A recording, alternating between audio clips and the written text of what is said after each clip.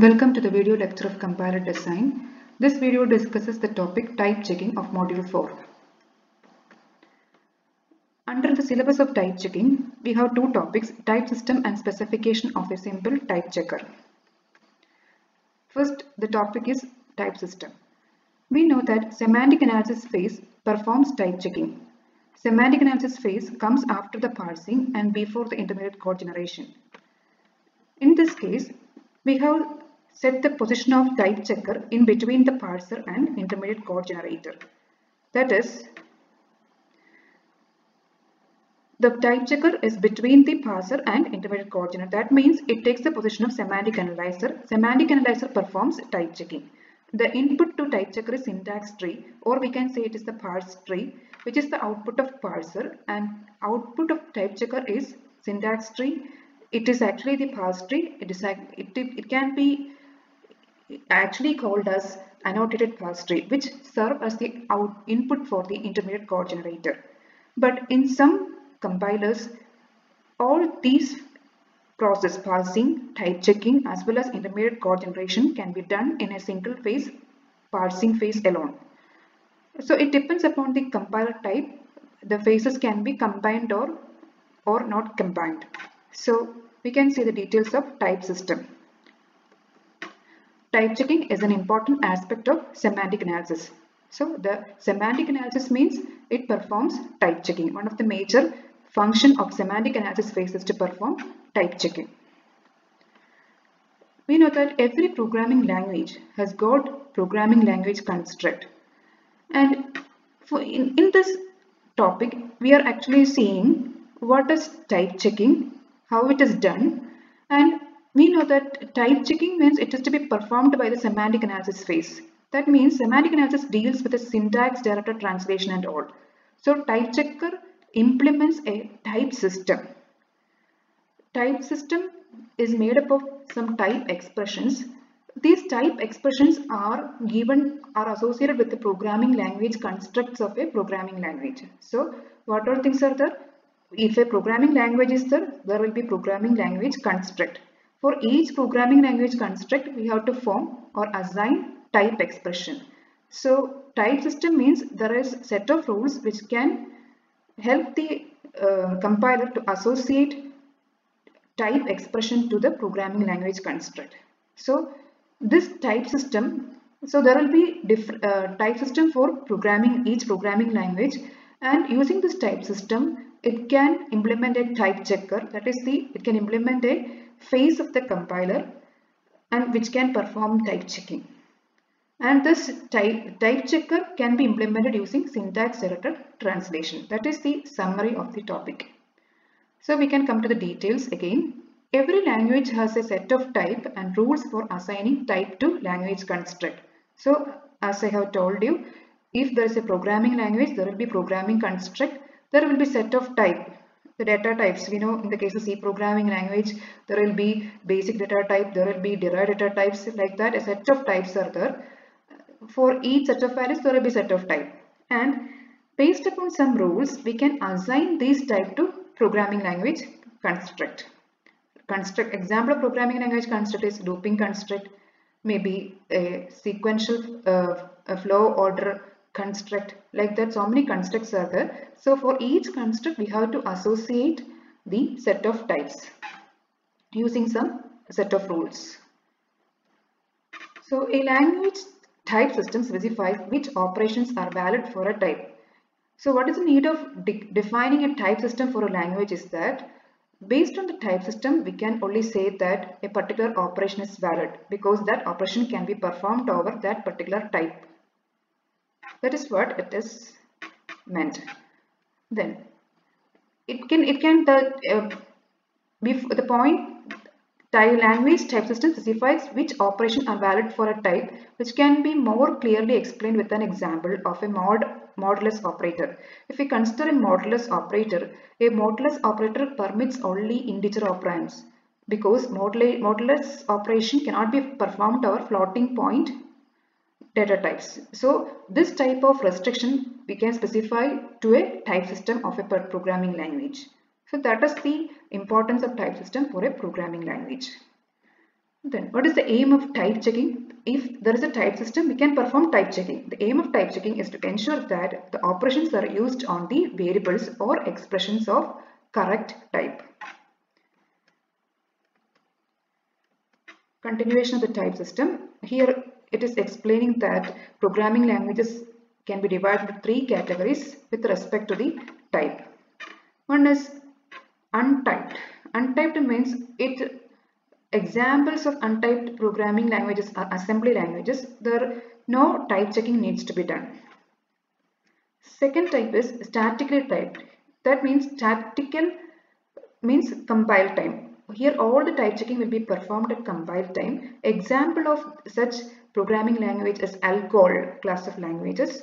Another name for statically typed or compile time type checking done programming languages is strongly typed. So if a programming language is said to be strongly typed means it can perform static checking. That is, all type checking will be performed during the compilation time itself.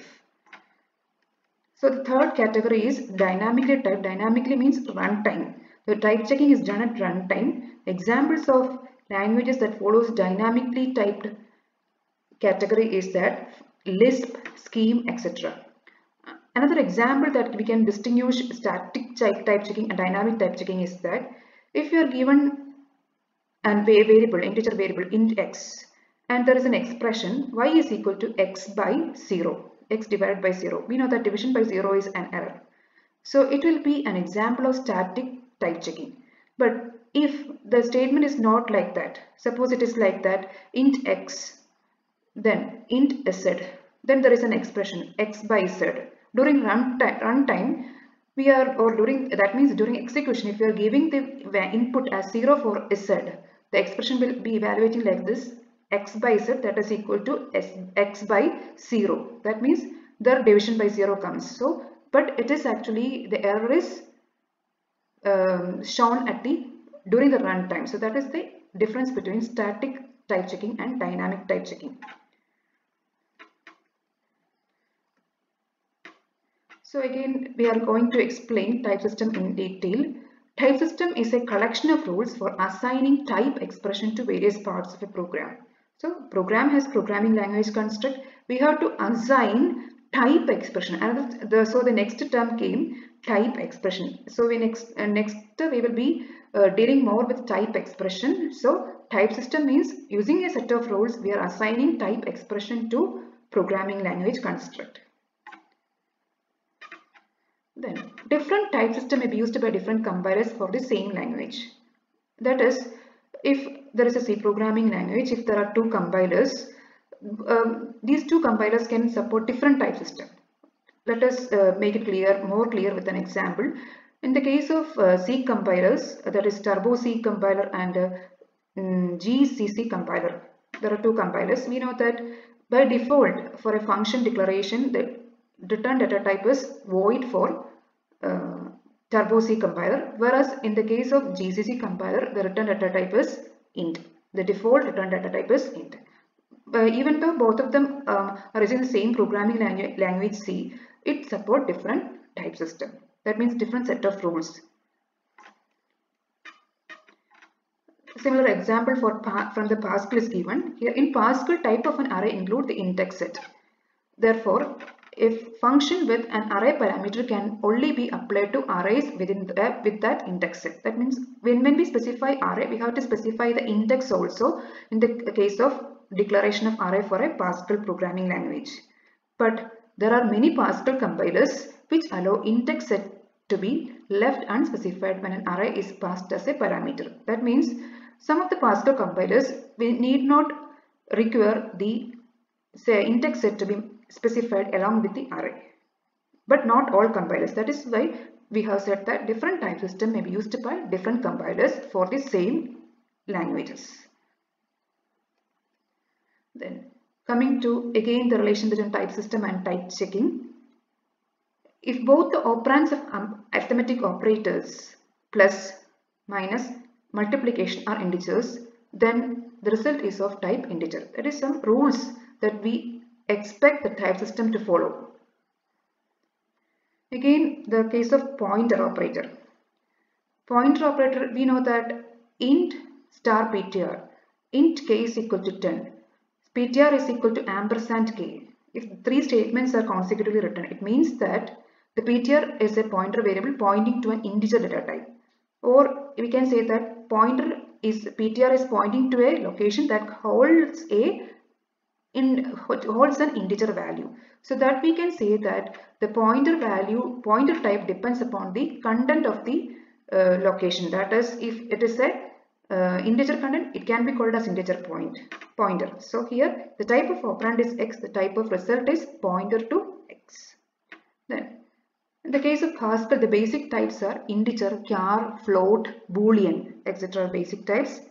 Subrange type 1 is to 100. That means if an array is having range from 1 to 1000, a subrange of that array 1 to 100 can be retrieved in Pascal.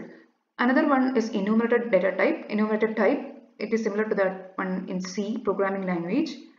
So other important data type is constructor type. Constructor type example is array, record, pointers, functions. We know that it is similar to the derived data types in C programming language. If int, char, float, etc. are basic data types in C, the derived data types in C programming language are array, pointers, structure, etc. So this is similar as the case we explained here for Pascal. Then coming to type expression. So type checker means type checker need to implement a type system. Type system means a set of rules that we have that the compiler has to associate the programming with programming language construct, or it can use some set of rules to assign to programming language construct. So next we can see what is type expression. Type expression is to associate each language construct with an expression describing its type. So corresponding to each programming language construct, there will be type expression. What is the need of type expression? It can describe its type.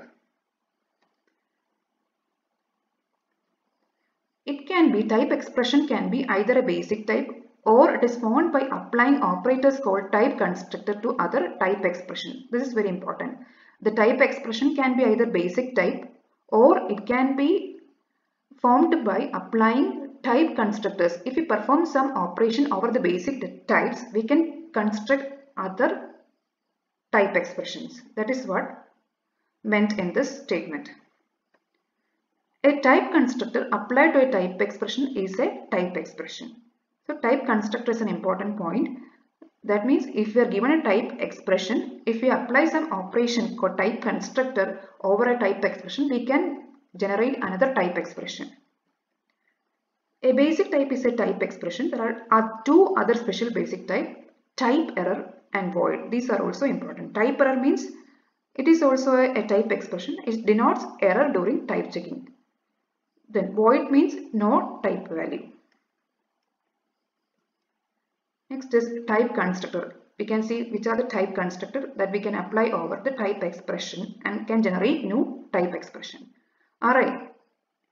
Array can be generated by applying type constructors. That is, if capital T is a type expression, then array I, T is a type expression denoting the type of an array with elements of type T and index set I. That means we are specifying array. I is the index, T is the type of the array. So we are applying a type constructor. Array is a constructed data type. So we are applying a type constructor and generating the type expression for array. So where A, capital A means array variable A, it is actually an array with the index 1 to 10 of integer. It can store 10 integer elements and its name is capital A. So what is the type expression corresponding to capital A? Capital A has type expression array 1 is to 1 etc. up to 10 comma integer. So this is the type expression corresponding to array capital A. So this will be stored as the type system for a given programming language. Then another one constructor is product. If capital T1 and T2 are type expression, then the Cartesian product T1 cross T2 is a type expression. Then another one example is record. That is similar to the database record. That is what meant in this statement. If there is a table consists of so many records. Each record consists of different fields.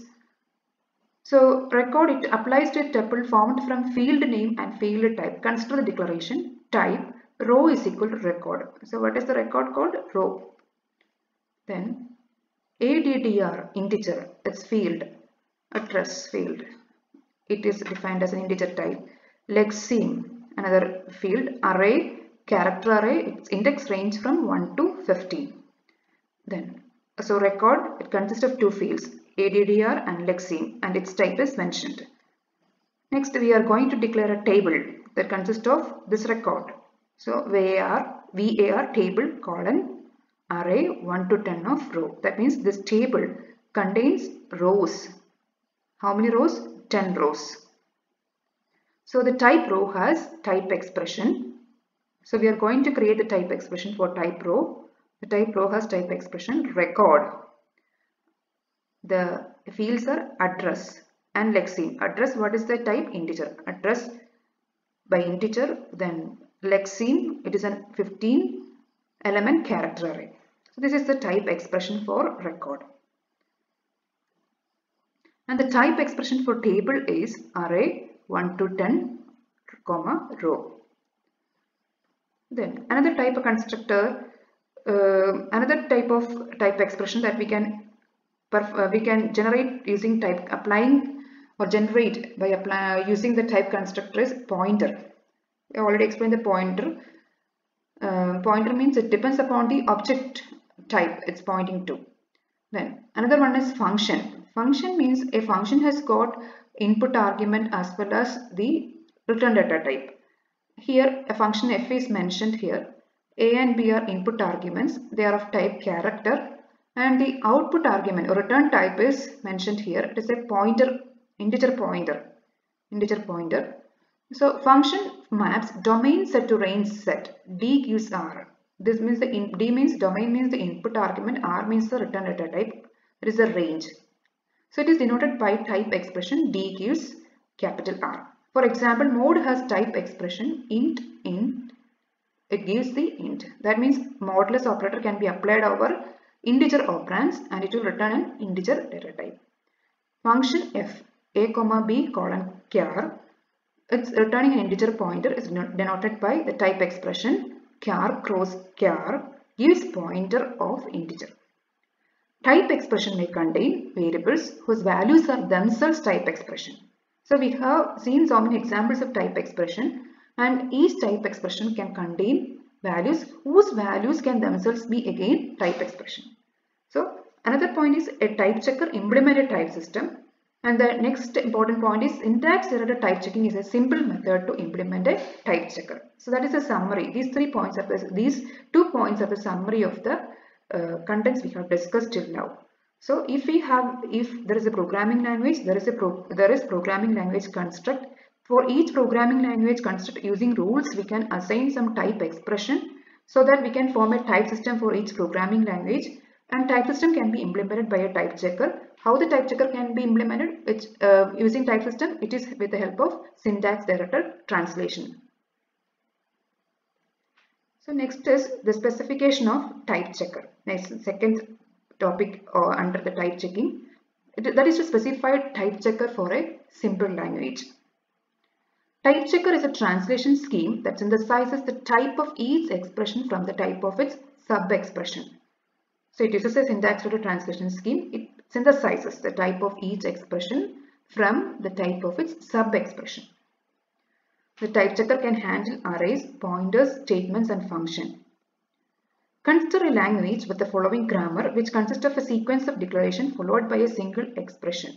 So the grammar is, the productions are P gives D colon E, semicolon E. P means program, then D declaration, E expression.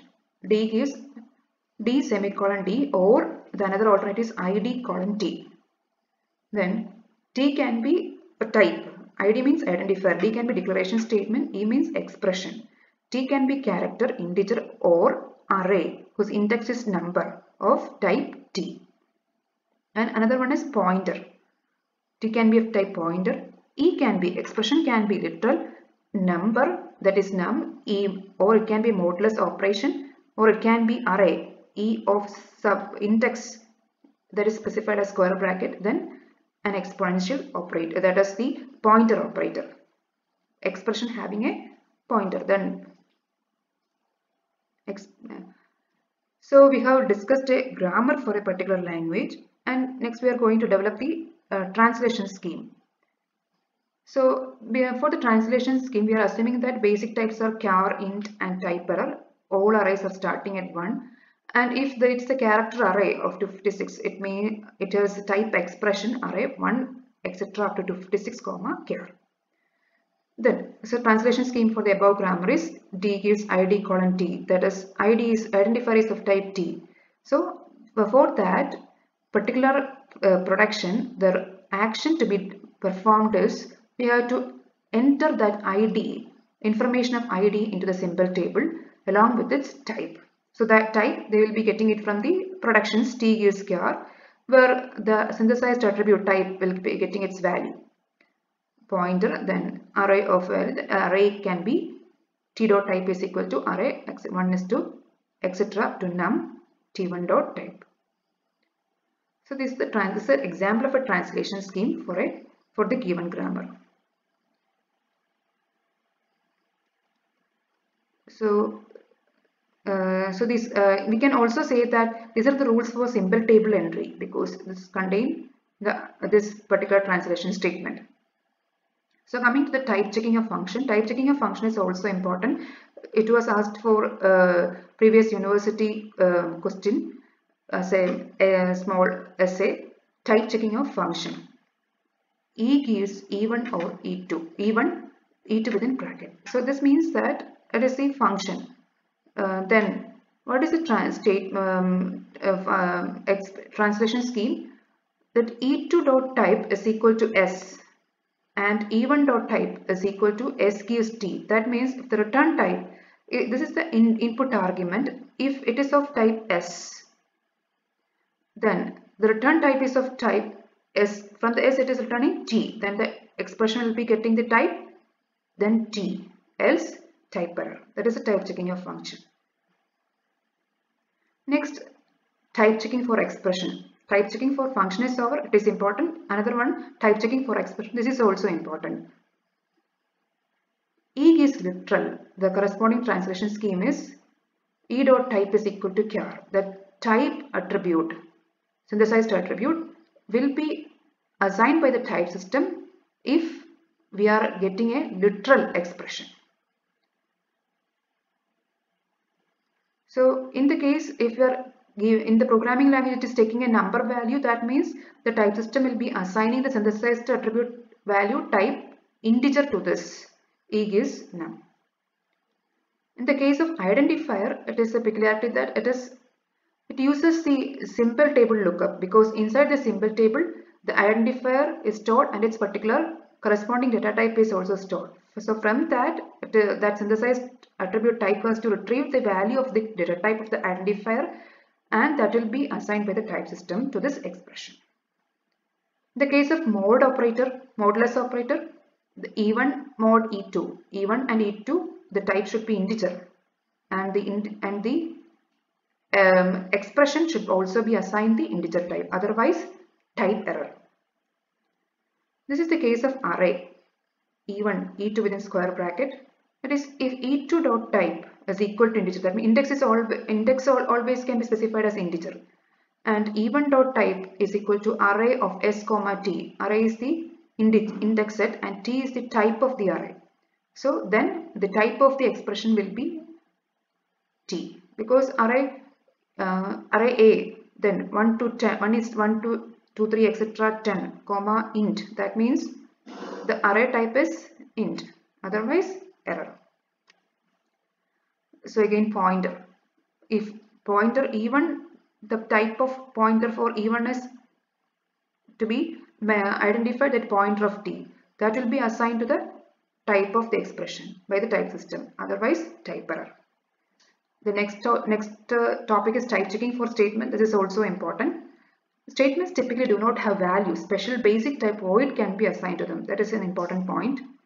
So coming to the type checking for statement, it denotes the type checking for conditional statement, then while statement, then assignment statement. Identifier is equal to expression. You know that if there is an expression, that expression should be returning some value, and that value should be stored in an identifier that can hold the same type.